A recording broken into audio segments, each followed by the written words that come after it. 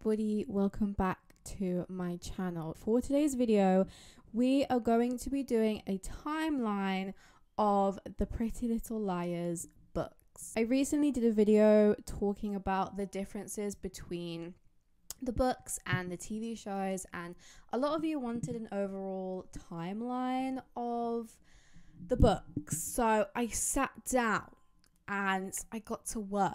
I was booked and I was busy. I did it.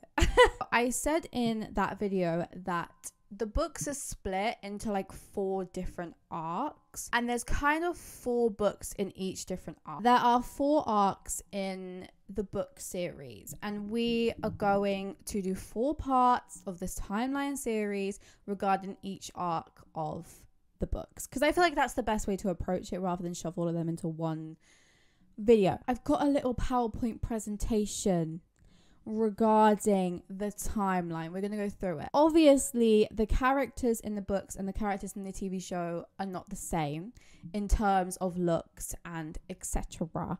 However, I've decided to use pictures from the TV show to align with the books. You'll see to get my point across and to really get you to imagine what's happening in the books. Do you know what I mean? There was quite a lot of similarities in the first kind of set of books when you compare it to the TV show.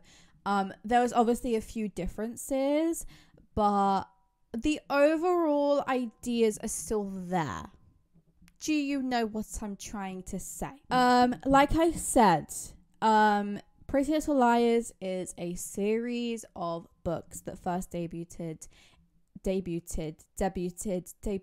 in 2006 and were written by Sarah Shepard. So these are all the books, and like I said, they're split into arcs. So we're going to cover the first 4. Now, however, everybody, on this list, you would notice the first book, what colour is that? Are we going to go with teal? Whatever that means. That is called Alison's Pretty Little Liars, and we're not covering that. I think it's pretty much a prequel. We're not covering that. Sarah Shepard debuted in 2006. The novels were loosely around her experiences of growing up in Philadelphia in the suburbs. Thank God she did not have an A person of her own. Could you imagine? I'm imagining it. After the success of the first book, that kind of plummeted into the rest of the series. And obviously, as we know, the books were adapted into the show that we all know and we all love. There's a car alarm going off outside. Can you please turn it off? Hello? Oh, it turned off. Like I said, the books are split into 4 arcs. The car alarm is going off again.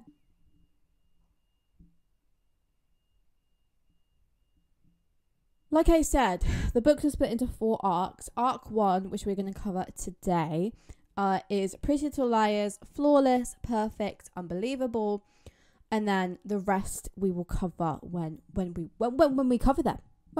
This is the first book, Pretty Little Liars. I really like the covers of these books because they're essentially the girls as dolls. In this book, it starts before the summer of 8th grade, and Alison De Laurentiis goes missing at a slumber party and was never found. Obviously, this is the TV show as well. Alison doesn't have a human face in this book, I'm pretty sure. I couldn't find one anywhere, so this is just her as a doll. All 4 of the girls, Emily, Hannah and Spencer, go their separate ways once Alison has disappeared. Very similar to the TV shows. They all have their own thing afterwards, and they all kind of grieve her in their own way, but they're also kind of relieved that she's no longer alive because Alison carried all of their secrets. So there's a part of them that's a bit relieved about it all. But Alison's family actually move away. The police kind of eventually, like, the case kind of goes cold, and the police kind of stop the investigation once, there's no real leads on the case. In terms of the characters, I think we should talk about what the characters look like in the books, because obviously we know the TV show characters and we know what they look like, but there's a few changes in regards to the character looks in the show, in the book, sorry. And I think for one of the characters, it's so much more important to highlight the differences in looks than the others, and that is Emily, who we're starting with first. Emily in the books is obviously a white person, ginger hair, and obviously compared to the TV show, this is a totally different situation.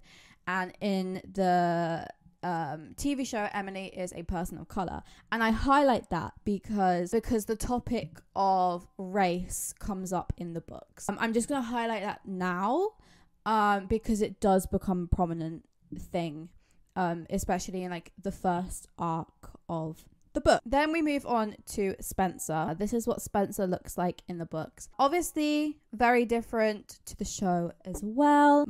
I find it interesting in the books, Spencer's the one who looks the most similar to Alison. I find that really interesting because in the TV show that was more a Hannah thing, and Hannah was highlighted multiple times of kind of looking more like Alison.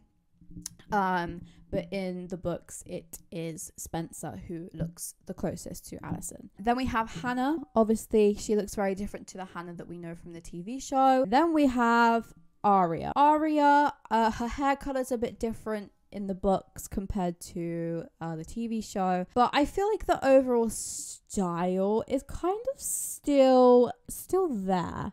Do you know what I mean? We start off quite similar to the TV show. Emily's mum convinces Emily to go to the new neighbor's house and to deliver them a basket of goods. Emily is kind of shocked to see Alison's stuff kind of laying just on the side of the road because a new family has moved into the De Laurentiis house. So soon after, a teenager comes out and introduces herself as Maya, and she says that she'll be going to the same school as Emily. They should be friends. Maya invites Emily up to her room, and Maya tells her about her life in California and the boyfriend that she left behind. Emily doesn't really tell Maya about Alison's disappearance too much. She says that she grew apart from her middle school friends and they all kind of went their own separate ways. Maya offers Emily a little puff on a little, and Emily accepts it and she's choking on the smoke or whatever. And as she does this, she notices a scar on Maya's wrist. But before she can ask about anything, she hears a bunch of noise and Maya's like, oh, there's like construction work going on, like it's nothing really. Aria and her family moved back from a 2-year stay in Iceland where her dad was working on a TV documentary. One thing about this, Aria really enjoyed her life in Iceland compared to Rosewood. She really enjoyed kind of the freedom of it all. And I guess being away from like the whole Alison thing would have been really good for her mentally, because it was obviously a very toxic situation. So yeah, she really enjoyed that life. She said that she grew up quite quickly in Iceland and she fell in love a lot of times and she just traveled a lot and she really, really enjoyed that. Aria's mum asks her if she can drive her brother to lacrosse practice, so she does, and when she's there she remembers that there's a bar nearby. She gets quite bored, so she goes to the bar. The guy who works at the bar doesn't really ask her for her ID. He kind of hesitates and is like but he just like gives her the alcohol that she orders anyway. Then she meets a guy at the bar and they get talking. Right, we know who this is, everybody. Let's not act shocked.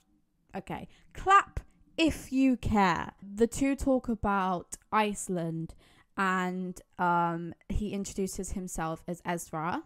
We know who this man is. He says that he just graduated doing English and that he's going to teach, and she assumes that he's teaching a college class. So push comes to shove, they end up making out in the bathroom of the bar. Okay, whatever that means. So I've put here a jail list. This is a list as we go through the books of the people who should be in jail. Obviously, first on the list is Ezra Fitz. Now, okay, fair enough. At this point, he doesn't know who Arya is or her age, but nonetheless, he shall be going on the jail list for being with a minor. Then we move on to Hannah. So Hannah, since Alicent's disappearance, had a bit of a glow up.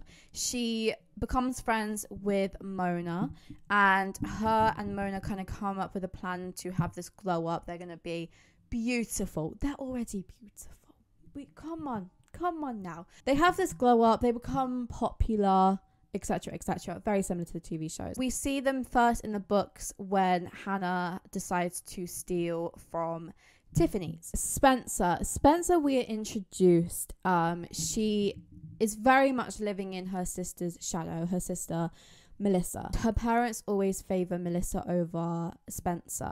Melissa and her new boyfriend Ren her parents are kind of throwing them a celebratory dinner because Melissa has just graduated with a business degree and she's been accepted into a business school. Straight off the bat, there's the competition between Spencer and Melissa through the books, and that's highlighted quite a lot. So her parents let Ren and Melissa move into the renovated barn that's in their back garden, kind of where the slumber party happened, where Alice went missing. Spencer's like, girl, excuse me? Hold on, I'm not having this. Hold on. Oh, that's no. In the sense that, no. You know what I mean? Like, because Spencer was promised the barn by her parents to stay in, but it's given to Melissa and Ren kind of like straight off the bat. So Spencer excuses herself from the table and leaves the restaurant to go and have a cigarette. I don't know if that's legal at the age that she's at right now, but whatever that means. But Ren comes outside and before this, Spencer was kind of reminiscing about like the only time she got back at Melissa, which when she was making out with her previous boyfriend, which we will come to, don't you worry about that. So Ren comes outside and they share a little bit of a moment. They're a bit attracted to each other, but the two return to the restaurant before they can like share their feelings, you know, as they say. On the jail list again, we have Ren being with a minor when he's older and with Melissa. So Ren's also on the jail list. The jail list ends up quite big actually.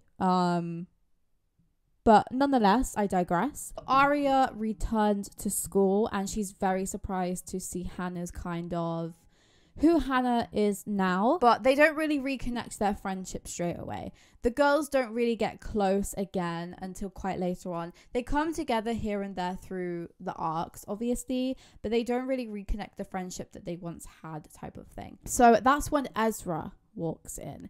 And they are both very shocked to see each other in the classroom because obviously they had been together. They're very shocked. They're in awe, flabbergasted. So then Arya receives a text from A. And A says, surprise! I wonder what your pig puppet will have to say about this. I don't know. A kind of got her there. I'm sorry. Emily has been showing Maya kind of around the school, getting Maya to kind of grips with everything, and Emily decides to walk her home as well, and Maya says that she's been asked to play guitar in the band and she tries to convince Emily to join as well, but Emily's like, I have swim practice, I can't, like she doesn't have enough free time to be doing it. In Maya's backyard, they actually share a little kiss, little moment. They have a really cute little hesitant but very romantic moment. Emily then gets a text from A and it says, hey I've been replaced. You found another friend to kiss. Spencer returns from field practice and she's a bit rusty. She's a bit tension. Needs a massage. So she gets into the hot tub. But then Ren comes out just in his boxers and decides to get into the hot tub with her. whatever that means. Then he offers her a massage and she agrees. But then Spencer's kind of like, no, like before Melissa comes back, like we got to break this up. So then once again, Ren is on the jail list again. Okay. We are probably how many minutes in? I don't know. And he's on the jail list twice. So, yeah. Okay. Then Spencer gets a text and it says, covert is an easy one. When you covert someone, they desire and lust after it. Usually it's someone they can't have. You always had the problem though, haven't you? A. Kind of got her. I don't know. God, then we got these two men. I will say, everybody, Wilden in the books is less annoying. You know, he's not as annoying as he is in the TV show. So I will cut him some slack. Hannah is quite upset when her boyfriend Sean has taken a virginity pledge because she feels worthless, and it kind of takes her back to her dad, and her dad left her mom and her to start a new family with Isabel, his new partner, and her daughter Kate. Hannah and Allison met Isabel and Kate together before Allison obviously went missing. Hannah's dad humiliated her by making a comment about her weight.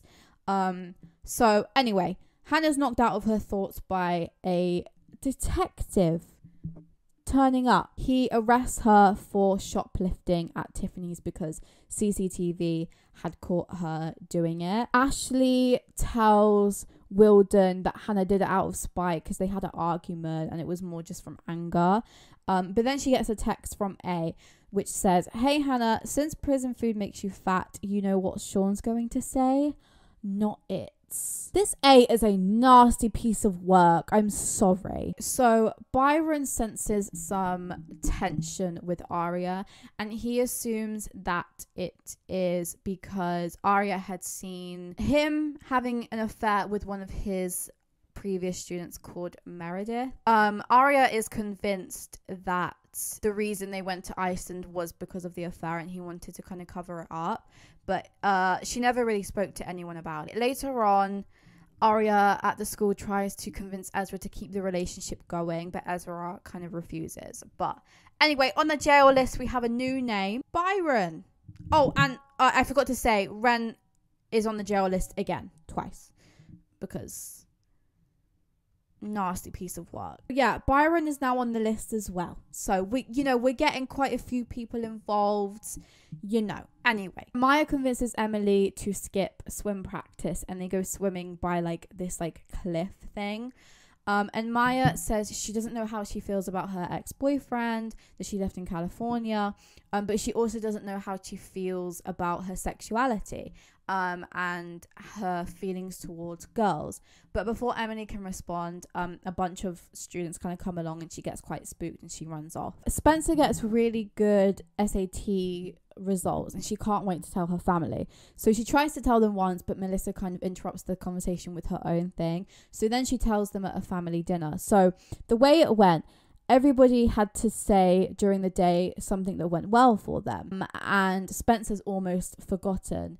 But Ren kind of brings her back into the conversation, and Spencer shares her results to her parent. And to reward her, they give her the barn and make Ren and Melissa share the rest of the bedrooms that are in the house.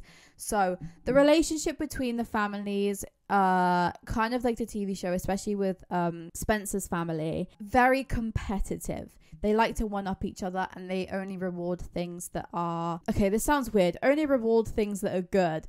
But in terms of you have to be good all the time if you want good things. Do you know what I mean? So Arya tries to impress Ezra with one of her kind of school reports that she hands in. But she actually gets a text from A saying, maybe he fools around with students all the time. A lot of teachers do. Just ask your dad. So obviously at this stage, the girl's like, because Allison is the only one that kind of knew these secrets. The girls don't know each other are getting the text as well. They just think it's individuals at this kind of moment in time. But obviously Allison knew all the secrets, so everyone's like, interesting.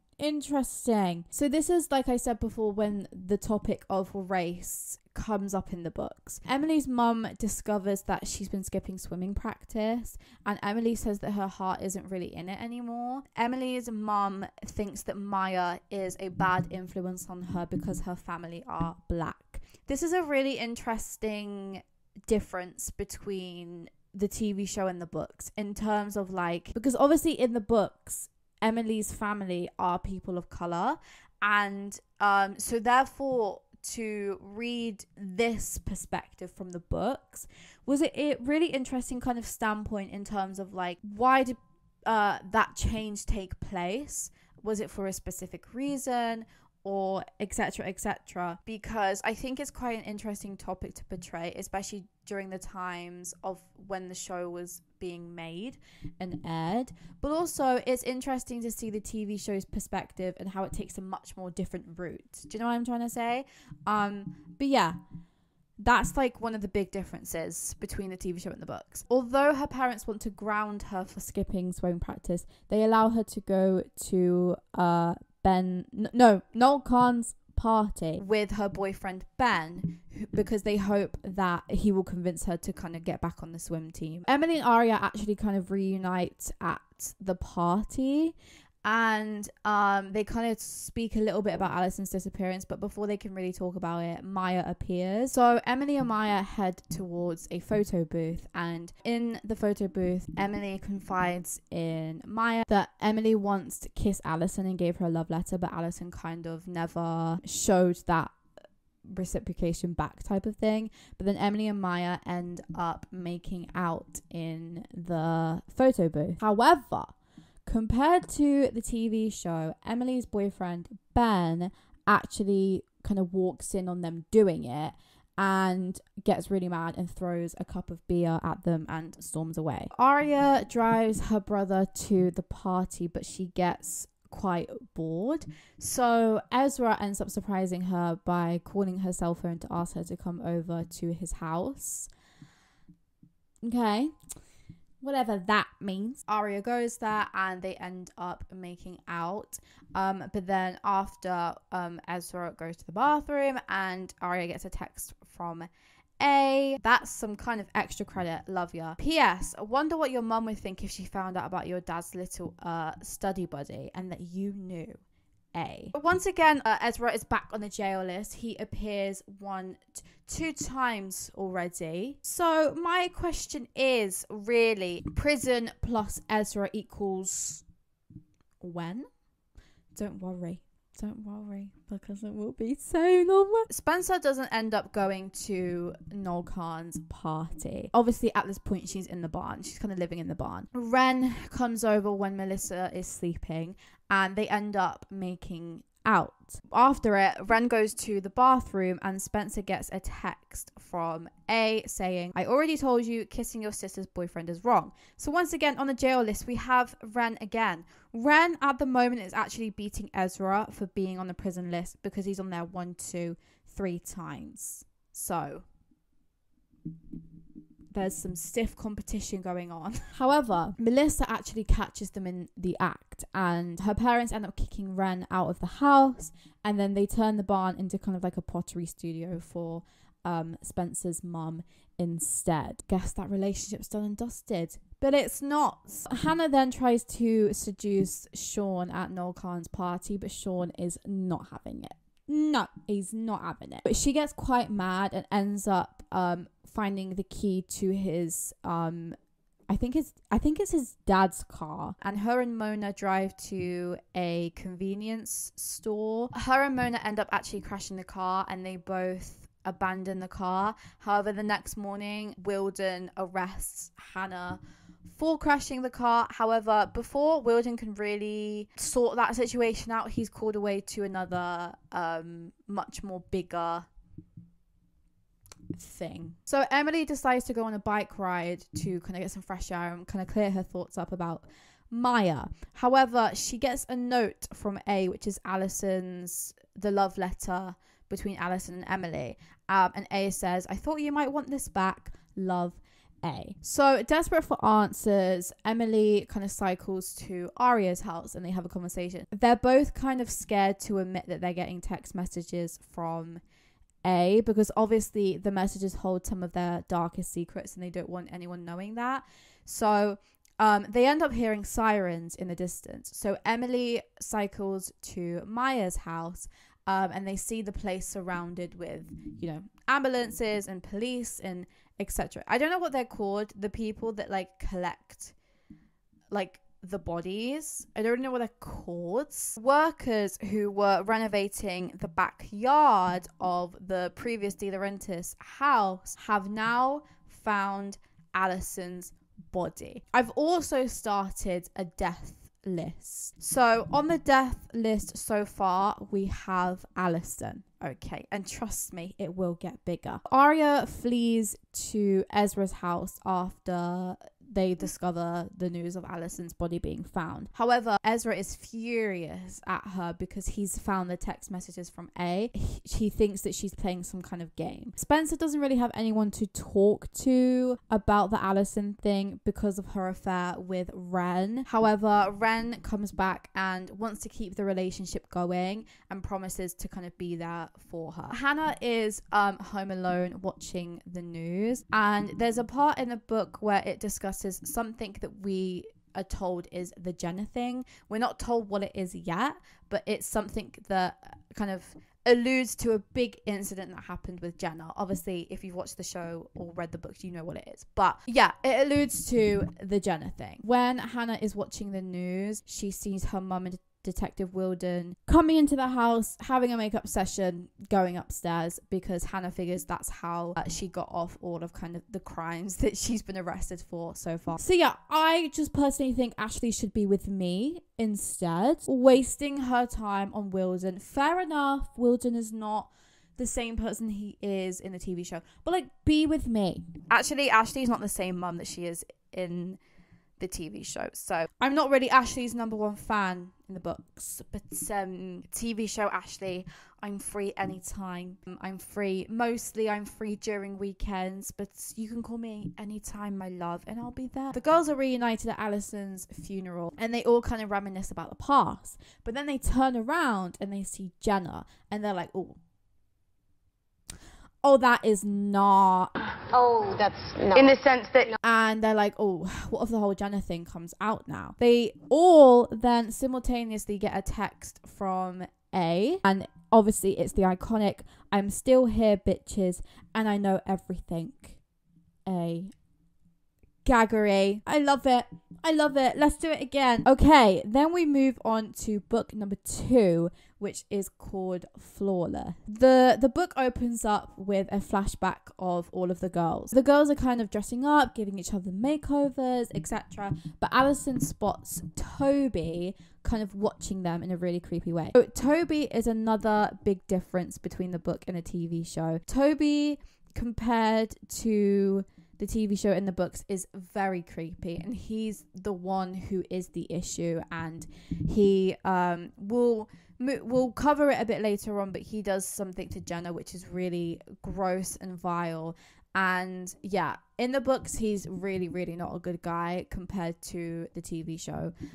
So I'm just thought I would highlight that now. Alison kind of makes a plan to get back at Toby because Toby is like spying on the girls. He's being really creepy towards them. I'm going to read this word for word so I get this plan completely right. So Alison wants to steal one of the bottle rockets he keeps at the base of his tree house to shoot it into the window to scare him. The other girls don't think it's a good idea. They're like, oh, that is not. Oh, that's not. In the sense that, no. You know what I mean? But Alison goes ahead with it anyway. The liars watch as Alison steals a bottle rocket and then backs away from the treehouse so she can aim it through the window. They hear a loud explosion, then see sparks in the treehouse. Soon, the tree is on fire. Alison runs back to her friends and tells them it wasn't her fault. When the fire department arrives, Spencer tries to tell them what happened, but Alison kind of pulls her back and like stops her from telling them what actually happened. So the other liars watch from the window as the paramedic carries someone from the treehouse. Now, the girls all obviously think it's going to be Toby because the plan was to get back at Toby.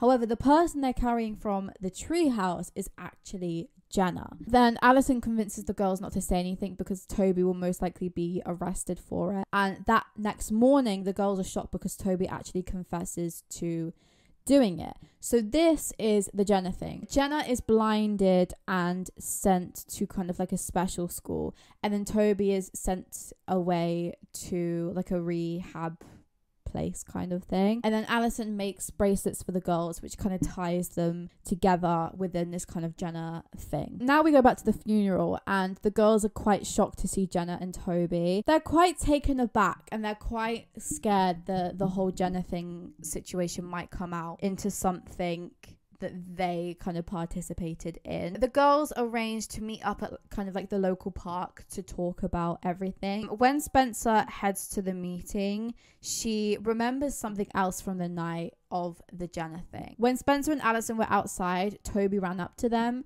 claiming Alison was the one who had done it. Alison then threatened Toby and said what Toby was doing to Jenna and what she saw, she would tell everyone about it. So obviously we're like, okay, what did he do? Alison kind of forced Toby into confessing to doing it because Spencer was very scared that Toby would tell the police actually what had happened. But obviously Alison had forced Toby into confessing, and Toby told Alison that one day he'll get back at her for it. So Spencer is now convinced that Toby killed Alison and could potentially be A. The friends meet at this local park, and they all admit that they're getting texts from this mysterious person. However, they don't reveal kind of what the texts say, because obviously the texts are kind of their secrets and they don't want that getting out. So they're like, oh, that is not. Spencer kind of says that Toby could be A, but doesn't really say why, and doesn't kind of refer to the Jenna thing situation that was going on. So as Spencer is driving home, she gets another text from A which says, Spence, I don't blame you for not telling them about our little secret about Toby. The truth can be dangerous and you don't want them getting hurt, do you? Dun dun dun. Mona offers Hannah a lift home, and Mona's a bit like, you're acting really weird, like what's kind of going on? But Hannah kind of shrugs it off because Hannah hasn't told Mona about breaking up with Sean or being arrested for crashing his car, or the texts from A. Mona wonders who they are going to take to Foxy, which is like an annual charity ball, but Hannah says that she doesn't think she's going to go because obviously she's not with Sean anymore. But then when Hannah arrives home, she actually sees her dad standing there because of the whole Sean car situation, and he says although the family aren't pressing charges, they want Hannah to work at his parents' rehabilitation clinic to kind of work off what she kind of owes, type of thing. On the jail list, everybody, as a reminder, we have Ezra, Ren, Run Again, Byron, Ezra again, Run Again, and I've decided to put Tom here. I don't like him. I really don't like him. He only shows up when he kind of wants to have a little dig at Hannah. He's a very terrible dad as well. So I've decided, yeah, I've taken the democratic vote here, everybody. I'm going to put Tom on the jail list. If we have any obligations, please speak now.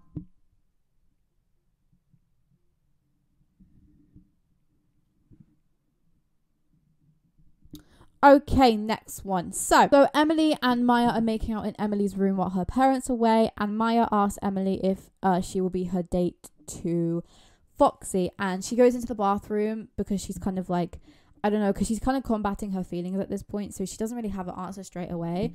And she gets a text from A, and the text says, still enjoying the same kind of activities with your best friends, I see. Even though most of us have totally changed, it's nice to know you're still the same. Gonna tell everyone about your new love, or shall I? XOXO Gossip Girl. Sorry, that's the wrong TV show. Arya arrives home to her parents arguing, so she decides to take herself and Mike to a bar. But when they get there, Meredith is there, and like Mike gets quite angry and storms off. So that's a whole...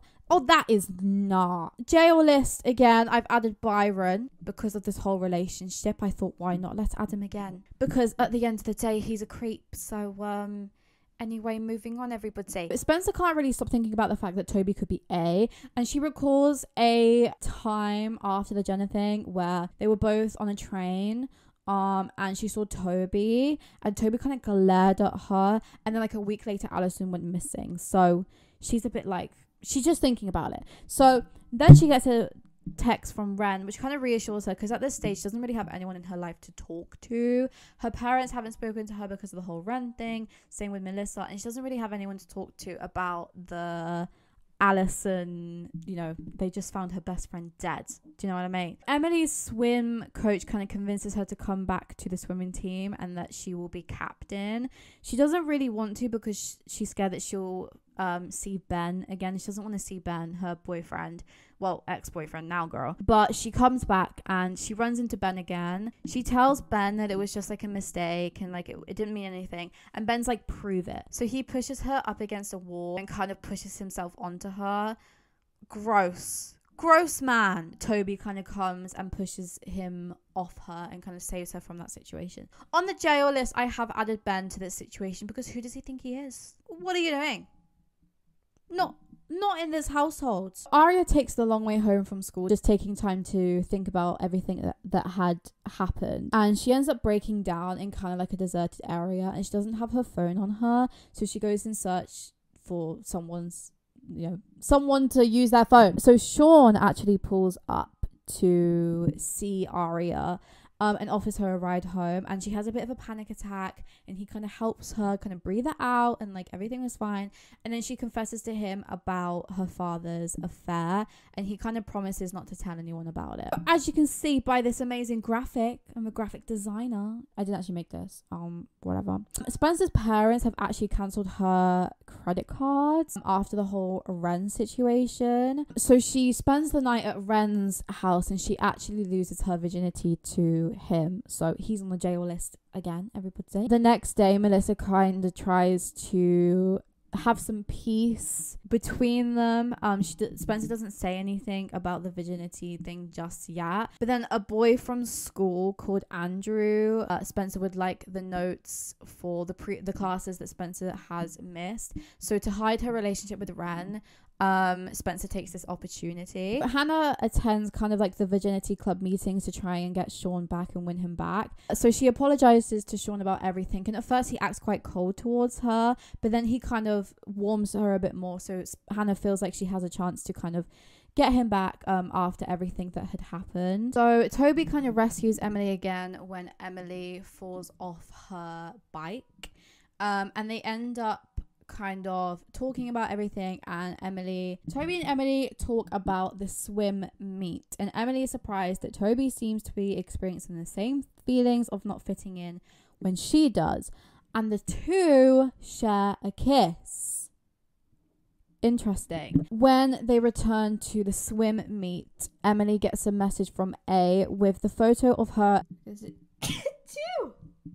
Sorry. A threatens her with the picture of her and Maya kissing and says that they're going to spread it if she doesn't do what they say. But Hannah and her father try to kind of repair their relationship. They discuss the wedding that her dad's gonna have to Isabel. As a kind of try to repair their relationship, they are gonna go and take a trip to Philadelphia and stay in a nice hotel and kind of repair what they have. However, Hannah receives a text from A saying 4 simple words: Hannah Marin blinded Jenna. What would daddy think if he knew that? I'm watching you, Hannah, and you better do as I say.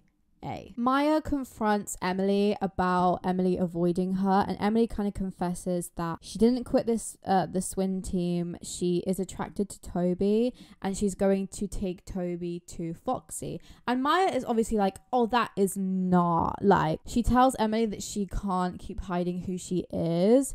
And she's very hurt by what Emily has done. Ren and Spencer continue their relationship, whatever that means. Ren is again on the jail list. Again, how many times? 1, 2, 3, 4 times now. Ren, you're giving Ezra some stiff competition. Like, come on now. Spencer needs to hand an essay in, and she sees Melissa's, and she kind of gets inspiration to kind of just copy and steal it. So she gets a message from A saying, want the essay? I think you know where to find it. So A is kind of encouraging Spencer to do this. Not gonna lie, I don't know why Spencer would end up doing it if A is kind of encouraging it, because she knows that A will then have something to hold her to. Do you know what I'm trying to say? So I don't really understand why Spencer would actually end up going ahead with it, but whatever that means. So A has warned Arya to tell her mom about the affair. A has also directed her to check out the yoga studio where Meredith works. Arya plans on taking a private class with her so she can talk about the affair, but is spooked when Spencer also arrives at the yoga studio. Oh, that is not. Sean then calls Arya to ask Arya if she wants to go out. So the two drive to a discreet location on a hill and they end up talking. Sean asks Arya to go to Foxy with him and she agrees. Although at this point she's not sure whether they're going as friends or if they're going as a couple, as a date type of thing. As these people say nowadays. Arya admits to him that she went to Meredith's yoga studio to talk to her, but didn't go through with it. Sean offers to drive her to Meredith's house. So when Arya confronts Meredith, she asks Meredith to stop the affair that's going on. But Meredith admits that she knows she's hurting his family, but that she and Arya's father are in love and won't stop seeing each other. Interesting, because Byron's going to jail, my love, if you don't stop this. Do you know what I mean? But Hannah spends her Friday sitting in the bleachers during a soccer game. It's football every day. I'm very sorry to say that. Anyways, but she keeps thinking about A's identity and she's very worried about it. But Sean and Hannah both talk to each other and say they're both not going to Foxy. Sean, why are you lying for? But Sean says that they should go out sometime just to talk about how everything ended between them. A then tells Hannah, tell the girls that she tried to seduce Sean at a party and that she forces herself to throw up several times a day. If she doesn't do it, A will tell everyone, including Hannah's father, about her involvement with the Jenna thing. And she blurts out the words so rapidly, the girls aren't sure what they heard before she runs away. After confronting Meredith, Arya kind of breaks down in Sean's car. But she tries to kind of avoid him here and there, but they end up going to Foxy. And they end up kind of talking about Arya's behaviour. Emily attends Foxy with Toby, but she can't help feeling the whole evening she's just gone with the wrong person. A tarot card reader actually approaches her to offer to read her future, but she refuses. The reader actually does say though that something is going to happen to Emily this night and she must return to the one that she truly loves the most. So obviously she thinks about Maya. Ben actually ends up attacking Emily again, and he threatens her and says that he's going to tell everyone about her being a lesbian. But then she kind of gets away from him and Maya has seen the whole thing and Maya's really concerned. So Ben, you're on the jail list again. Oh, that rhymes. Oh my god, I'm actually like a poet. It's not even funny nowadays. Do you know what I mean? I'm up there with Shakespeare and I'm not even trying to brag. It's my truth. Do you know what I mean? Hannah is excited about kind of spending time with her dad. However, Kate and Isabel are also there and she didn't know that. So Hannah's dad tells them about Hannah joining the virginity club and working at the rehab center, and Hannah's really appalled by it. She's really embarrassed, so she runs away to the bathroom and she gets a message that Sean is at Foxy with another girl, so she really wants to go there. So Kate kind of reassures her that she will cover for her and that she can go. Wilden goes to see Spencer to ask more about Alison's disappearance and if there's any more information that Spencer's not sharing.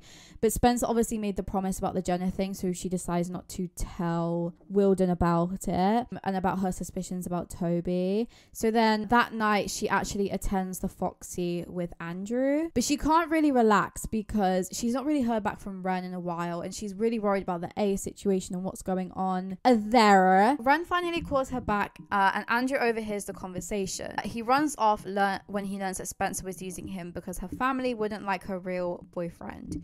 She follows Andrew back to the dance and tries to apologize, but before she can find him, she spies Emily being escorted out by Toby. Spencer fears that Toby has come to get revenge for the Jenna thing. Hannah confronts Aria and Sean at the Foxy. I think she's so valid here. I'm so sorry. Like, she causes a bit of a scene, but like I think she's valid in this situation. But she figures out then that A must be at the Foxy. A is someone that they must know and is here right now. She finds Spencer and who is it? Spencer and Aria. And she discusses her concerns about who could be A. And they discuss the texts that they've been getting since the funeral. And obviously not kind of what's involved in it, but, you know, things like that.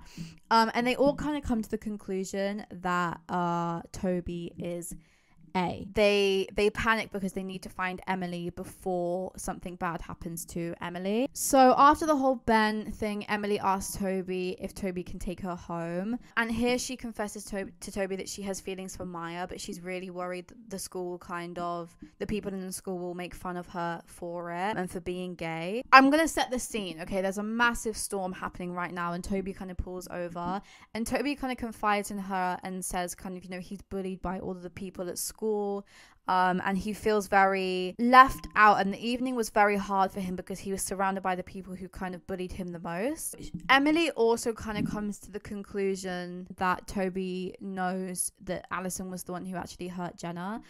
So she kind of freaks out and she thinks that he's A and she kind of runs away from him. Hannah then goes back to her dad. However, she thinks that Kate kind of lied so that she could go to Foxy. However, Kate didn't lie for her and told her mum and Tom that Hannah had left to go to Foxy.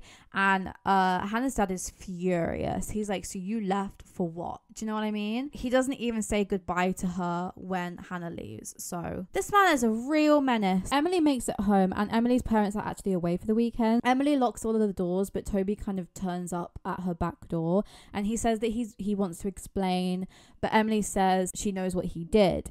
Now there's a bit of miscommunication here because Toby's done something that we aren't aware of yet, but Emily thinks he's done something else. So Toby thinks it's the thing that we don't know yet, if that makes any sense. Emily panics and she grabs a baseball bat in case he comes back to kind of hurt her. Ren tells Spencer that he wants to break up with her because he's been seeing someone else. And Melissa isn't surprised by this.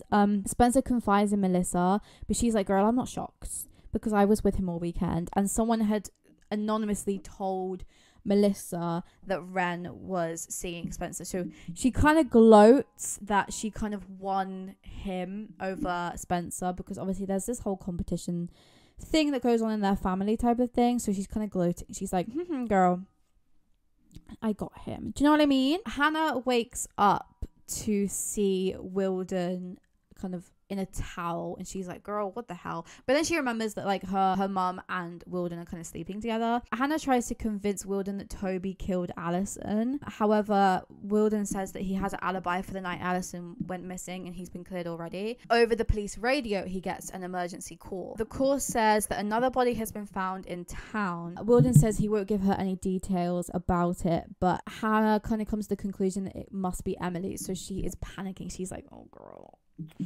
oh, that is not. Aria's world then comes crashing down when A tells her mum about the affair that Byron had and that Aria knew about it. Byron gets kicked out of the house and Aria's mum blames Aria for it specifically because she didn't obviously tell her about it. Spencer then calls Aria asking if she's seen anything because there's police surrounding Emily's kind of driveway. Aria, Spencer and Hannah go there and they want to know what's going on. So Wilden kind of tells them to go away because they're gonna like be involved in the investigation or whatever. The girls really want to know what happened because they think that Emily is the one that's dead. However, it's not actually Emily that is dead. They get really relieved when Emily comes out to talk to them and she explains that Toby's body was found in the woods nearby and that he committed S-word by overdosing on pills. Spencer tells the girls that Toby always knew about the girls being involved in the Jenna thing. But then Hannah says Toby couldn't have killed Alison because he had an alibi for that night. On the death list so far, we've got Alison, we've got Toby. Okay. Yeah, Toby actually dies in the books compared to the TV show where he is a long-term character. And we're about to hear from Jenna. Toby was a terrible person. Terrible person. Jenna arrives and her guide dog leads her over to the girls. She gives Emily a purse that with a note that Toby had written for her. When Emily said to Toby, I know what you've done, Toby thought it was something that he had done to Jenna instead. Only Alison had known this, but and he took the blame for the Jenna thing to prevent this from getting out. But Toby had actually been assaulting Jenna sexually. And I think it's interesting the TV show didn't take this route because the TV show instead made Jenna out to be the creep. So I don't know what the change was there. So they all kind of apologized to Jenna for kind of teasing her back in the day, and Jenna kind of forgives them for it. So Spencer finally admits everything she knew about the accident that blinded Jenna. When Ali aimed the bottle rocket at the treehouse window, she saw Toby inside assaulting Jenna. Ali had been so shocked that she had bumped the bottle rocket out of position. Toby chased them and told Ali that he would tell the police what she did, but she blackmailed him with the knowledge that he assaulted his stepsister. So Emily is distraught about everything that's happened because she thought she could trust Toby. All of the girls realized that Ali had blackmailed each of them with the secrets she knew about them as well. The girls then leave Emily's house knowing that Toby is not the one who killed Alison or who was actually A, because they soon get a text from A saying that nothing is over. Toby is in fact on the jail list because Toby was horrible in the books, and I just can't imagine why the TV show decided to change it and to make Jenna the creep instead, because Jenna's not actually bad in the books. So that's interesting. We now move on to book 3, which is called Perfect.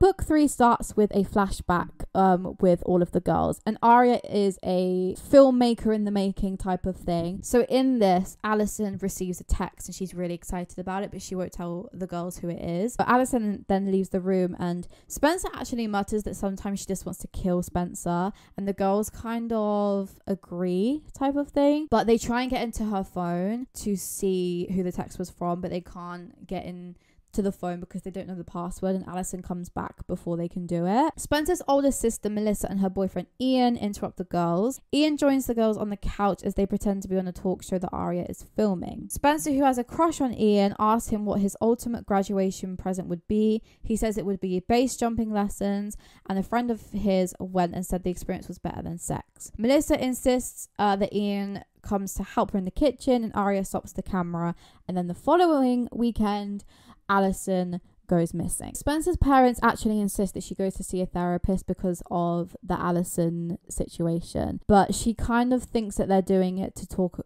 so she could talk about the Ren situation that's going on. However, when Spencer sees the therapist, she's kind of not that much, like, she's okay. They've not received messages from A in about 3 weeks, so she's kind of getting back on track with everything. However, later on, her mom tells her that her essay has been nominated at the Golden Orchid, but obviously this essay was the essay that she had stolen from Melissa. So now she's like, oh, that is not. No, but in the sense that Aria is also facing some struggles because obviously that her dad's affair has been exposed, and she's now dating Sean, and she's getting a lot of pressure from Hannah because Hannah's like, how are you gonna date like my ex and things like that. So Ezra gets quite concerned about Aria and her mental state. So she leaves his classroom, and she stumbles out of the classroom, and Ezra catches her and they have a little bit of a moment. On the jail list, I'm adding Byron and I'm adding Ezra. Hannah and her best friend Mona are kind of sat critiquing outfits that students are wearing,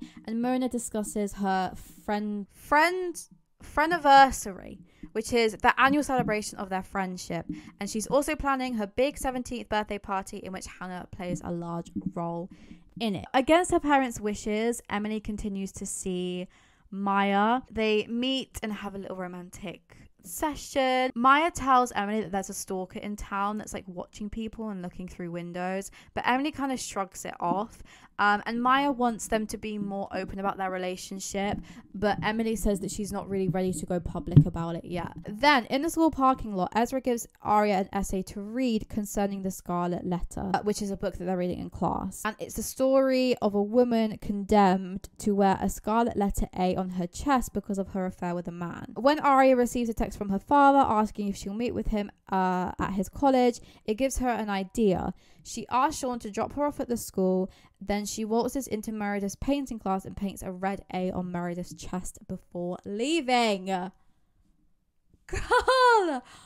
Arya, come on now. Hannah can't really wait for this friendiversary thing that Mona's got going on. However, Wilden kind of ruins the moment and calls the girls in to like an office to talk about Alison's disappearance. And he says the videos of the girls have kind of got released. They're kind of investigating it and seeing if that leads to any more news about Alison's disappearance. Wilden discusses the S note which was left by Toby. In it, he said he promised to keep Alison's secret if she kept his. So Wilden is wondering if the girls knew about these secrets and if that could lead to more information about Alison's disappearance. They obviously won't say about the Jenna thing, but that's kind of what the secrets are alluding to. But then they get a text from A, and bearing in mind none of them had received a text from A in quite a while, quite a few weeks, but the message says, "You really thought I was gone? Please. I've been watching you this whole time. In fact, I might be watching you right now. And girls, if you tell anyone about me, you'll be sorry."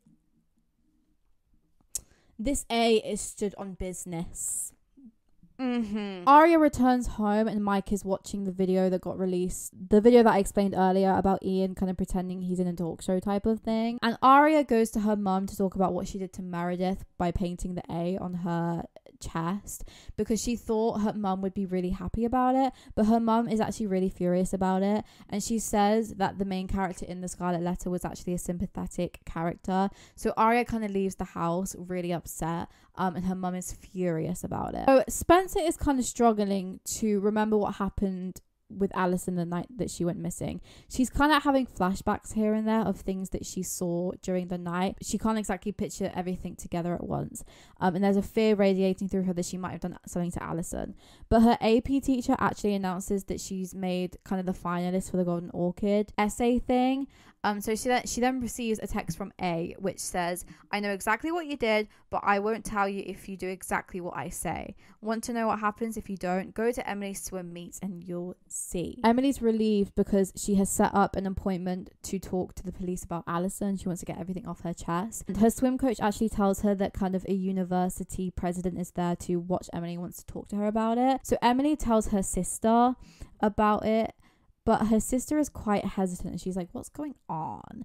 So Emily walks out to like the main swimming area and she sees that pictures of her and Maya kissing have been spread everywhere around the school by A. Arya tries to convince Emily to stay at the swim meet to find out who A is, because A must be in the room, but Emily is too humiliated and she runs away. But Sean's parents actually offer Arya a place to stay because she's been kicked out by her mum. So she receives a text from A saying, "Are you gonna tell Sean about your relationship with Ezra?" She then hears several twigs snapping outside.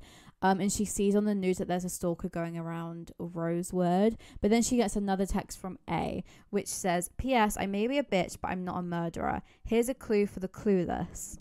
I love that. Here's a clue for the clueless. Oh my god, I'm gonna use that. I'm gonna use that in my real life. Someone wanted something of Ali's. The killer is closer than you think. Mona isn't returning Hannah's text, so Hannah tracks her down and finds her at one of their favourite restaurants. Mona has surrounded herself with psychopaths, I think that says. I don't know what I was typing here, I'm so sorry. Who she usually makes fun of but are now acting like her friends. When Hannah questions her about it, Mona explains that she wants to have an attending court at her birthday party, and these girls will be in it as well as Hannah. They troop off to get fitted for their special gowns for the party, but Hannah is left behind because her purse spills open. She gathers up her things and the waiter comes over to help, and the waiter is Lucas. So Lucas is a boy that used to be considered cool in middle school, but he is now considered a dork. He tells Hannah that Mona left the check for her to pay. Hannah leaves the restaurant and gets a text. And A tells her, "Dear Hannah, we may not be friends, but we have the same enemies. So here are 2 tips. One of your friends is hiding something from you, something big, and Mona, she's not your friend either. So watch your back." This is really interesting when we find out who A is, because surprise, A is Mona, the first A. So the fact A sent this message is really interesting to me. But Emily's parents are horrified that she's gay. So they want to send her to a Treetops camp thing, which is like a rehabilitation place for gay people. And they threaten her that if she doesn't go there and kind of sort herself out, okay, they'll send her to go live with her aunt in Iowa. Spencer is getting ready for a photo shoot because of her orchid essay thing that's going on, and she receives a text from A, but Melissa comes to tell her that the reporter is ready for her to come. But Spencer has kind of another memory of Allison the night she went missing and them having kind of like an argument about it. But the interview with the newspaper went really, really well. But then she does receive a text from A, which says, "Dear Miss Finalist, hey girl, did you see me drunk at that party last night? Haha, how you like it if I told your secret right now? I can, you know, and if you don't watch it, maybe I will." Maya tries to convince Emily to continue their relationship, but Emily tells her about what her parents said about sending her away. So Emily meets with Becca, who is an alumni of the Treetops program. Although Becca seems nice, Emily is confused about how the Treetops program works. Becca claims that they help homosexuals to seek the cause of their behavior and how difficult their lives would be if they continue in the lifestyle choice. This doesn't add up in Emily's mind because she knows Maya is happier now that she is out. And there is a lesbian couple that runs a shop nearby who also seem very content. Emily knows that she must try the program and asks if she can go out with Becca and her former girlfriend so she can see how they handle their friendship, and Becca agrees. But Spencer's therapist helps Spencer kind of come to the terms with the fact that her and Melissa's relationship has been kind of made bad by something that's happened in the past, whether that's her parents showing love to one of them and not the other type of thing, made Melissa feel jealous that Spencer's parents kind of really loved Spencer as a child more than they did with Melissa. But Spencer's like, maybe it's because I took her boyfriends. But Spencer is still admitting she's having visions about the night that Allison went missing, and she doesn't know if she might have accidentally done something to hurt Allison. So the doctor offers to hypnotize her to see if she can unlock a memory in Spencer's mind. So Spencer remembers fighting with Allison the night she disappeared. Allison believes Spencer had read her diary. She also said Spencer wanted to steal something from her. Spencer denied the accusations but remembered shoving Allison. Allison yells another accusation, but Spencer can't hear the words. She wakes out of the memory and the doctor helps to kind of calm her down about it. But when Spencer gathers her thoughts in the parking lot, she sees a shadowy figure spying on her from across the street. So this is kind of like when Emily got hypnotized in the show as well.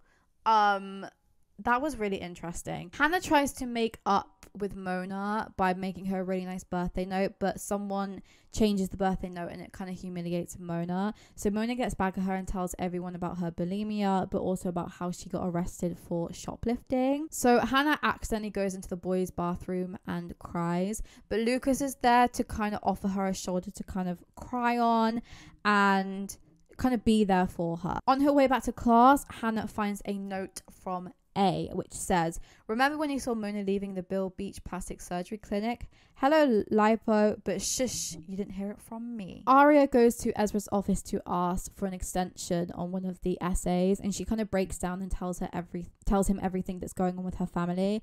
Ezra sympathizes because he also saw his mother kiss a doctor that obviously wasn't his dad, and the two end up making out quite passionately, but they do break away, and Aria leaves his office, but she finds a note on his whiteboard which says that A has seen everything, and there's another note on the bottom which warns her that one of her friends has killed Allison. Again, the jail list is expanding, and we've got Ezra on the list again. Spencer kind of can't stop thinking about the argument that she had with Alison the night that she went missing. She decides to reach out and ask her mother if she had ever experienced temporary amnesia. Her mum's quite reluctant to share the information with her, but her mum does confirm that she did experience some of that in the past. So she says, when she was 7, Spencer, her mother, and Melissa were victims of an armed robbery outside a museum. When they got home that night, Spencer developed a high fever. She was tested for spinal meningitis, but it turned up negative. She woke up from the fever a week later, but had no memory of the robbery.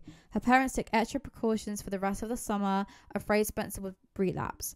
It meant that Melissa had to miss out on several important events her mother had planned to attend with her.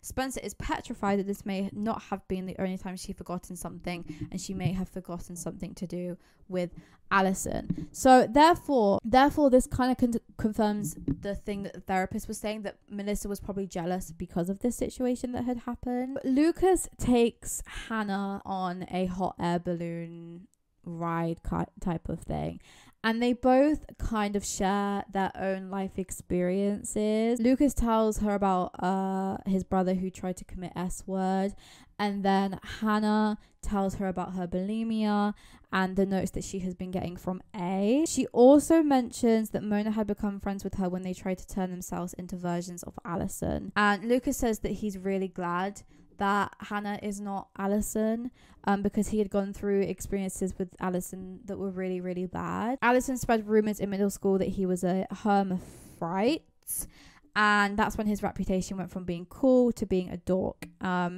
Lucas asked Hannah to hang out with him on the night of Mona's party, since he hasn't been invited and she has been uninvited. Spencer and Melissa hang out in the hot tub, and Spencer confesses that, you know, she probably shouldn't have gone for Melissa's previous boyfriends.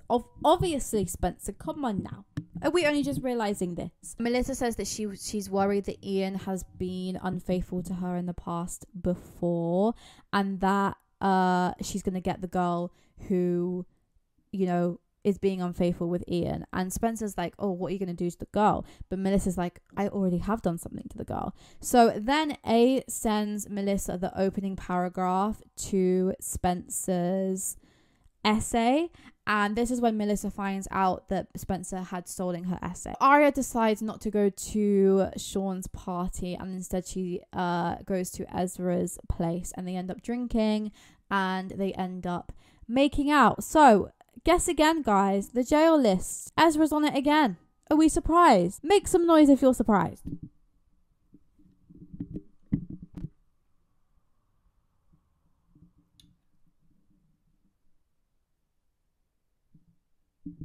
Okay, Hannah receives a package from Mona, so she suspects that Mona and wants her and Hannah to kind of make peace. So inside is a dress that Mona chose for her special birthday court to wear. Hannah texts Lucas to tell him that the evening together is off and wears the dress. Mona is appalled when she sees Hannah at the party. She's wearing the same dress, but it fits her perfectly. Hannah trips and the dress rips. She sees her picture displayed on a giant television screen as she tries to leave.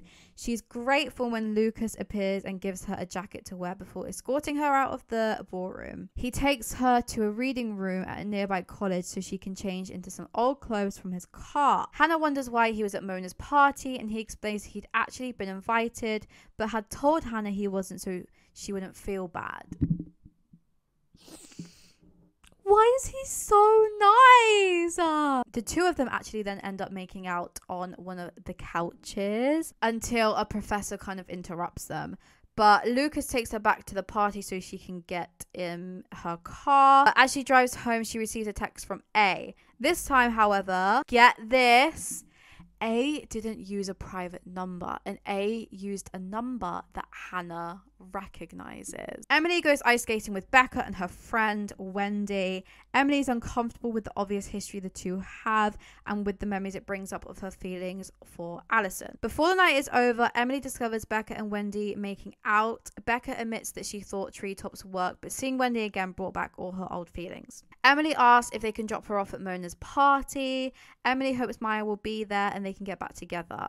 She is thrilled when her plans work out and Maya forgives her. The two of them sit outside holding hands, confirming their love for each other. Emily's mum arrives after receiving a text and then she drags Emily home. Her bags are packed and she will be living with her aunt in Iowa in the morning. Wow, Emily is like going through it completely. Like, Aria has a dream about a video she made with Alison and her friends. In the dream, Alison tells her to look closely to the tape to find the answers to who killed her. When the dream, Alison gets angry because Aria doesn't understand. Aria wakes up. She finds herself in Ezra's bed and he confronts her with kisses. They talk about moving out of the country together. And as Aria starts to doze off, the police break into Ezra's apartment and they arrest Ezra. Now, why do they arrest Ezra?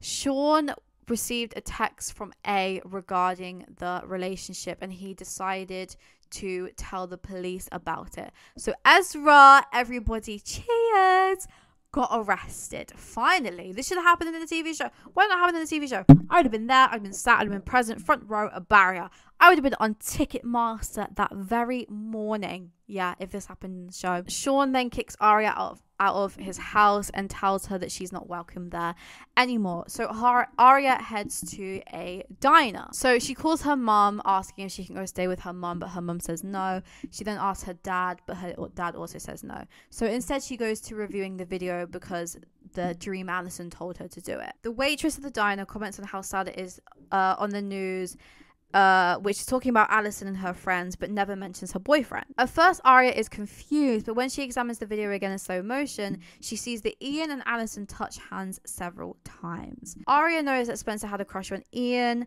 and that information, along with A's clues, lead her to believe that Spencer killed Alison out of jealousy. She calls Emily to tell her, but Emily doesn't want to talk about it. When Hannah calls at the same time, Emily puts her through so they can talk about it all together.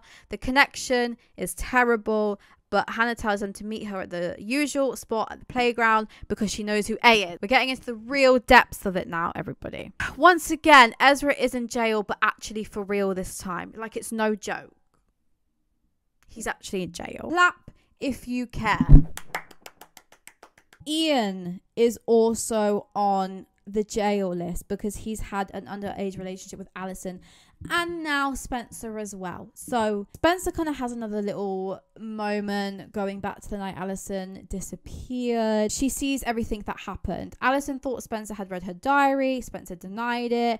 They also thought about Ian, and eventually Alison made Spencer so angry that she pushed Alison into a stone wall. Alison hit her head and fell unconscious.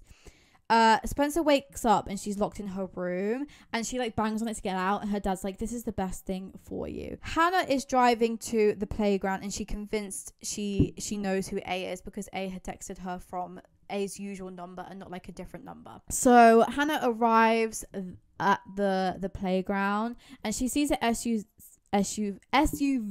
but she sees Aria hanging from it because Aria is screaming at her, warning her to watch out. And why is that, everybody? A hits Hannah with a car. Not hit, runs over. So then they all receive a text from A being like, she knew too much.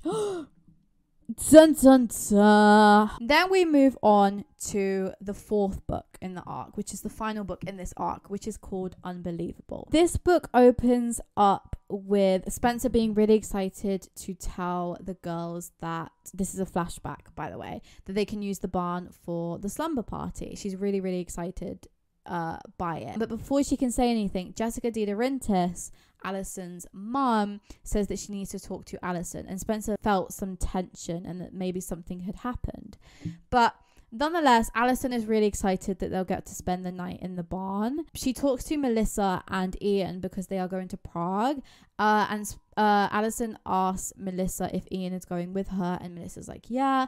And Spencer gets really annoyed at Alison because she thinks that Alison is purposefully trying to spill the fact that her and Ian have a thing. So once again, on the jail list, Ian is very much there. Again, are we shocked, everybody? Then we come back to present day, and Arya wakes up in a hospital because Hannah had obviously been hit by a car.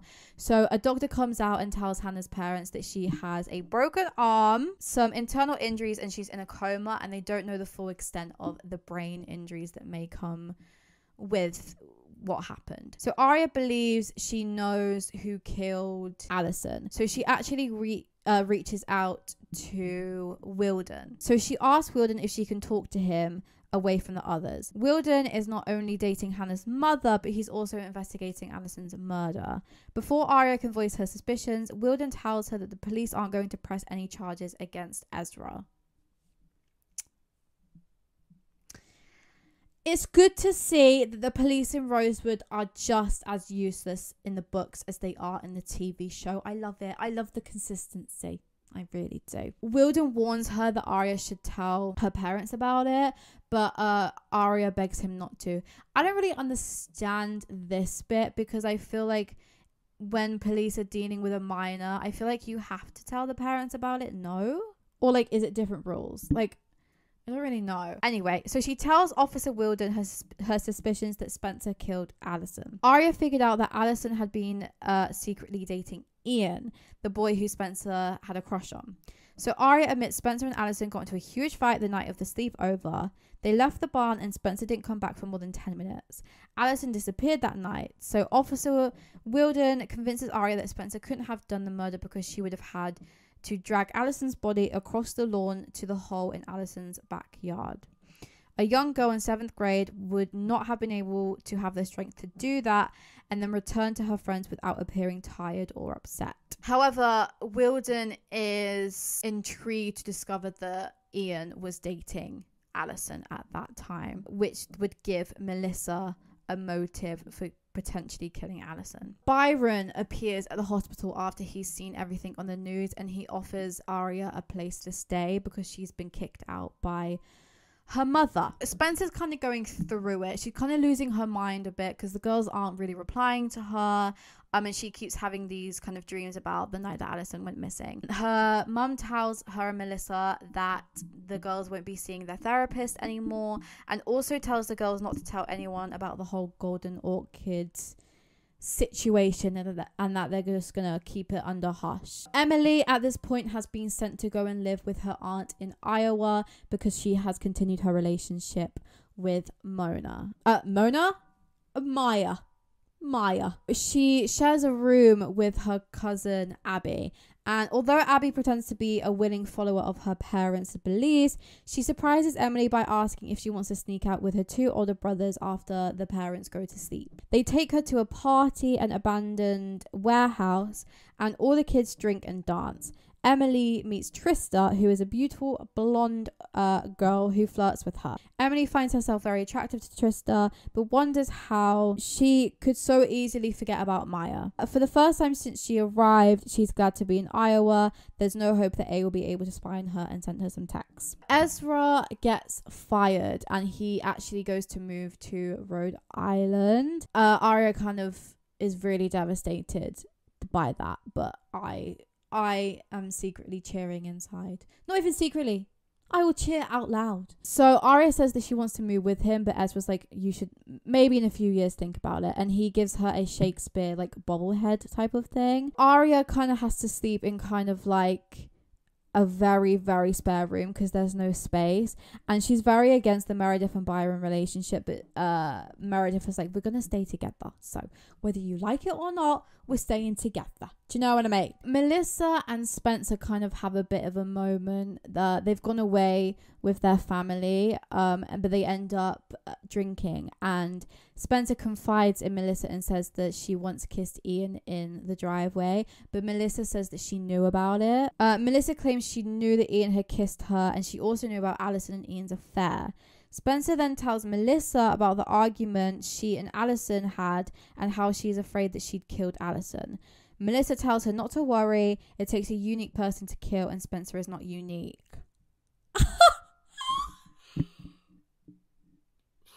As she says this, Melissa rips the head off a doll that looks exactly like Alison. We've kind of skipped the jail list a little bit, but I think since we last came back to this list, I've added Ezra again, I've added Byron and Ian again. So the list is getting very much longer. Arya arrives at Hannah's hospital room the following Monday to find Lucas already there reading a magazine. Lucas tells Arya that there's been no real change in Hannah's condition, but she showed signs of trying to wake up during the night. Spencer arrives and Lucas kind of leaves the room, and at first Arya is convinced that Spencer is A. However, once they talk about it and talk out loud, Arya kind of comes to the conclusion that she's not A, and she's very shocked to find out that Melissa knew about Alison and Ian and Spencer and Ian. Arya kind of comes to the conclusion that Melissa also fits the clues that A had sent them about Alison's killer, but she doesn't really say anything to Spencer. As they're kind of standing by Hannah's bedside, Arya thinks that someone's spying on them, but doesn't know who, and kind of shrugs it off a little bit. Emily's aunt and uncle find out about the teens' party.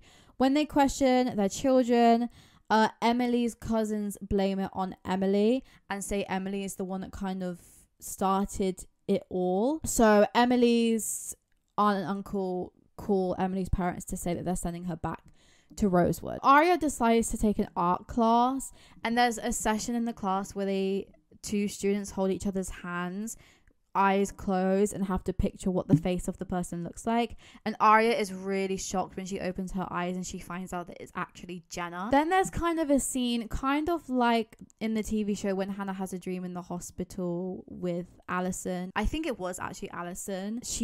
Hannah is warning Alison not to go to the sleepover because she will be killed. But Alison is like, I'm not dead.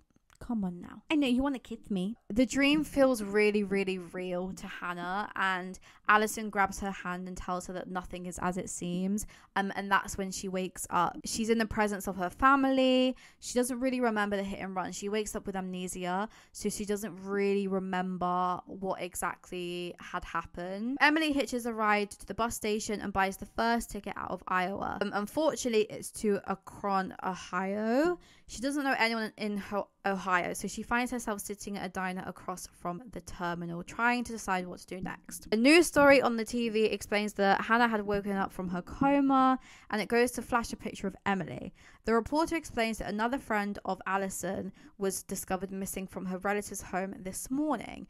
So Emily is kind of missing right now on the news. Emily's parents appear. They tell the cameras they love Emily and plead with her to come back. Emily hurries to the bus station and buys a ticket home. Mona is quite reluctant to share with Hannah what actually happened the night of her party because Mona was really mean to her and she doesn't want Hannah knowing that. However, there's another reason why, but we will get to that towards the end of this book. Spencer's stolen essay makes it to the final of the Golden Orchid competition, and Wilden interviews Melissa asking more about what happened with Ian and Alison, but she's shocked to learn that Melissa doesn't tell him about the argument that Spencer and Alison had. She's shocked that she's kind of being protected by Melissa. And then Spencer kind of comes to like the theory, did Melissa kill Alison type of thing. Emily's mom picks her up. Although Emily's mom doesn't agree with the lifestyle, she figures that obviously her daughter is more important, and she just decides to live with kind of Emily's choices. So Emily then goes to see Hannah in hospital, and they're trying to get her to remember who A is because she obviously knows who A was before, but she's got amnesia, so she doesn't really know who it is anymore. But they actually discover that A has written on Hannah's cast. Similar to kind of the TV show, A signs it off by saying kisses A. Mona asks Spencer if she wants to help with Hannah's welcoming home party. Spencer kind of admires Mona and says how she admires who she is now. And obviously Alison used to bully her for her looks, but she's kind of overcome that. And then Mona confides in Spencer by saying she's been getting texts from A. But Lucas then tells Hannah that Mona needs to tell her about a fight that they had the night that she got run over. And Mona tries to deflect this, but then she ends up confessing that they did actually have a fight. Spoiler, I'll just say it now. Mona is A, so she obviously doesn't want Hannah to kind of remember her being A. But then Lucas, when Mona goes, kind of tells Hannah that you can't trust Mona. Aria finds herself again in the art class with Jenna, and they have to make masks of each other's faces. Aria starts to kind of open up a little bit about A towards Jenna, but A kind of threatens her not to say anything, and then A also tells her that Meredith is working at Hooters. So Maya confronts Emily, kind of asking her what happened in Iowa. Emily doesn't want to say because she's fallen in love with a new person called Trista, but Maya gushes because they've been awarded best couple in the yearbook and they have a photo shoot for it the later day. Emily receives a text from Trista, but she hides it from Maya because she doesn't want Maya to know. But Mona and the liars kind of reunite for Hannah's kind of get together because she's home now. Mona confides in the girls and Spencer tells her about Mona getting text messages as well. And Hannah asks Mona about the fight that they had, but Mona's like, it doesn't matter now. And Spencer kind of backs us up by saying A just wants them to kind of be apart and kind of go against each other, so they should just all just leave it and carry on. Maya gets invited to a family meal at Emily's house, and Emily's quite shocked at this, but throughout the entire meal Emily's quite uncomfortable, and she gets a text from Trista and she tries to hide it from Maya. Maya kind of confronts Emily, being like, why are you acting really, really weird? What's going on? Maya assumes that Hannah's accident just is getting to Emily a bit more. So Maya leaves. Emily finds a note in her bag from A saying to keep quiet, but she also finds that the letter kind of smells of the gum that Maya eats. So Spencer and her parents, along with Melissa and Ian, spend the night in New York City before the interview with the Golden Orchid committee. Spencer can't get the image of Melissa ripping the head off the Barbie doll out of her head. She's also very nervous about the interview. She retires to the suite her parents have for her. She tries to relax, but she finds it difficult. About an hour later, she hears a knock on the door. It turns out to be Ian. Melissa has passed out after drinking, and Ian wants to know if Spencer wants to go for a walk. So instead they sit on her bed and talk. Spencer asks him about Ali, but Ian insists they weren't dating, that they only hooked up in a couple of times. He claims he preferred kissing Spencer. He wonders why she and Melissa were obsessed with the night Alison disappeared. Spencer wonders why Melissa is so concerned about it. Ian leads in seductively and tells Spencer they should stop talking about the past and make out instead. Spencer tries to talk him out of it, even though she enjoys the attention. Melissa knocks on the door. Ian makes a quick getaway in the main hallway, and Melissa comes in to Spencer's suite. Once again, Ian is back on the jail list. Again, he is giving Ren and Ezra a run for their money. Absolutely. With the Golden Orchid committee interview, it goes quite well. However, Spencer gets a message beforehand saying that the judges can see that she's fake, and also kind of hints the fact that Melissa might have killed Alison. So throughout the rest of the interview, she stumbles through it quite a lot because obviously her brain is quite distracted by it. Maya and Emily are taking pictures for the yearbook, but Emily's quite not really feeling it that much. She also sees a picture of Alison, so she gets quite overwhelmed by the whole situation. She also has a point where she fears that Maya is A. She gets a text from A warning her that A will tell Maya about the Trista crush situation, but then Maya is already gone by the time she kind of gets the message, so she kind of suspects further that Maya is A. But then Trista ends up walking into the room. Trista hopped on a plane with her father's frequent flyer Miles and wanted to surprise Emily. She hopes to attend the masquerade party with Emily that Emily had told her about. Aria takes Mike to Hooters to go and confront Meredith themselves. However, when they get there, Aria kind of breaks down and confesses to her about all the texts that she's got from A, and Mike is like, girl, you need to go to the police. Finally, someone is speaking sense. Lucas is still trying to convince Hannah that Mona is not a good friend, but Hannah's not really having it. So Hannah gets a bit suspicious because Hannah's like, why is there tension between the two? Mona claims it's the fact that she and Lucas dated for summer between 7th and 8th grade. Mona says she never told Hannah because Lucas is a loser and she didn't want Hannah to think she was a loser too. Mona thinks he's trying to drive a wedge between them to get revenge. So when Hannah then confronts Lucas, he denies that he was ever serious about Mona. And the three continue to fight about this whole situation. Hannah gets a memory back about the night of Mona's party and remembers that Mona was trying to humiliate her. Emily and Trista arrive at Hannah's party. Emily told Maya that she and Trista were pen pals that happened to meet up again in Iowa. When Maya finds them at the party, she kisses Emily possessively in front of Trista. Trista acts like a kid at a candy store as she admires all the cute guys and the girls as jewelry. Maya leaves the bathroom and in her absence, Trista and Emily begin to kiss. Maya returns, upset at what she's seen, and runs away. Emily runs after her, but she is then approached by a police officer who tells her Arya has made a statement, and he wonders if Emily has been receiving threatening text messages as well. The Maya-Emily relationship is very different in the books compared to the TV show.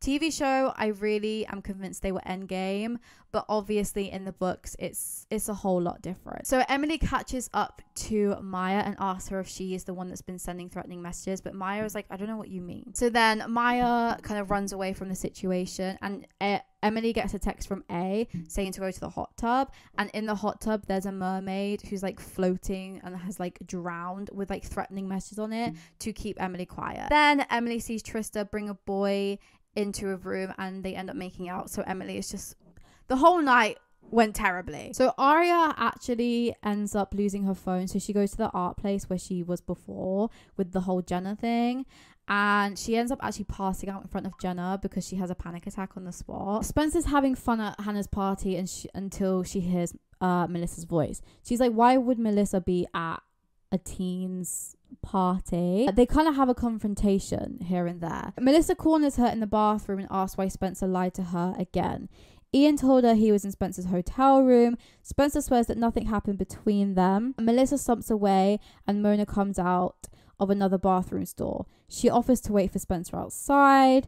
As Spencer looks for the aspirin for her purse, she comes across an old picture of Alison and Ian standing next to each other with their arms entwined. A curse word and a threat on Ali's life are sprawled across Alison's face, and the handwriting is Melissa's. So then Arya wakes up and Jenna is like, calm down, you had a panic attack, everything's fine. And they end up having actually a really nice conversation, and Jenna thanks them for kind of getting Toby out of her life, and she's actually really thankful that although obviously she went blind in the Jenna thing, she's glad that Toby was kind of out of her life for good. Jenna also mentions that someone else saw the fireworks situation too, but they actually don't.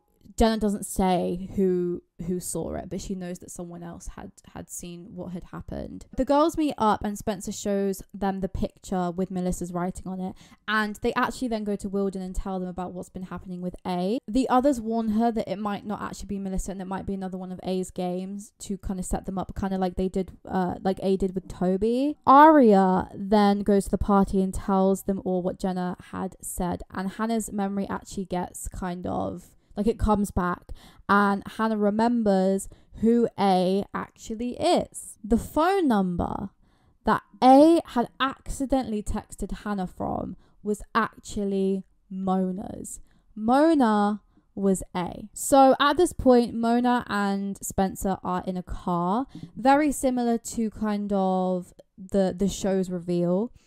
And Mona reveals herself as A. So Spencer begins to have second thoughts with Melissa being A and killing Alison, but Mona convinces her to turn Melissa in for murder.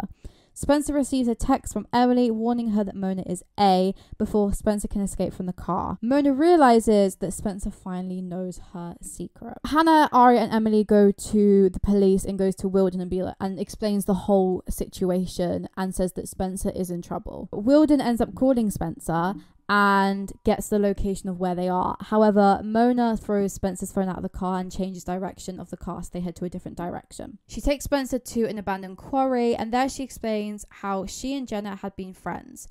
Mona had seen everything the night of the bottle rocket incident, even receiving burns on her stomach herself. Toby confessed to the crime so fast that no one, not even her parents, would believe Mona when she tried to tell them Allison did it.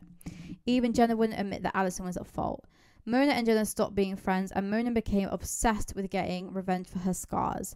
She found her chance when she discovered Allison's diary among the stuff Maya's family was throwing out of the dealer renter's house. Allison had recorded all of the girls' secrets. Mona can't explain how the cops never found Allison's diary and gloats over making Spencer and her friends squirm with her texts. Long story short, Mona and Spencer have a little bit of a fight, and Spencer falls unconscious, and Mona actually falls kind of off a cliff, and she actually ends up dying. So Mona is dead now.